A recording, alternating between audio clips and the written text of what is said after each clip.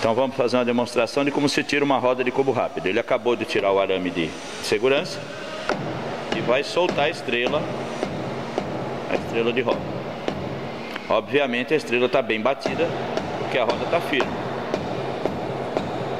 Ele está tirando no sentido inverso da roda,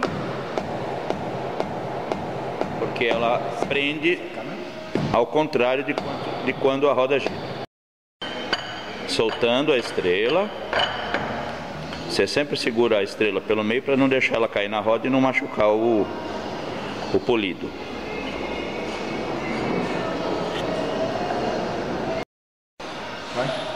Vai. Agora ele vai puxar a roda para fora simplesmente. Aí está. Pronto. O cubo como fica e a estrela. Agora nós vamos mostrar a situação inversa. Posiciona-se a roda. Normalmente a roda tem uma pequena marcação de uma das 5 posições possíveis de assento. Isso. Ele trava a roda, coloca a estrela.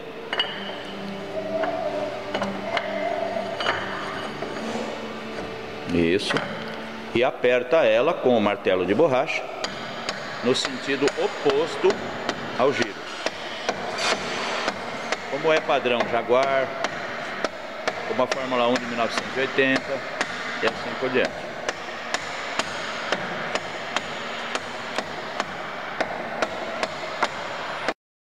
Já.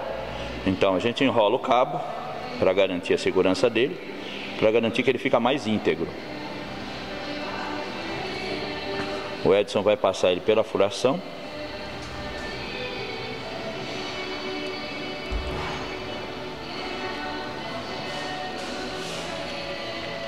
Vai. E depois de preso, colocamos o araminho de volta para evitar que alguém machuque o dedo quando for mexer. Prontinho. Tá feito o esquema. Roda montada e a trava de segurança.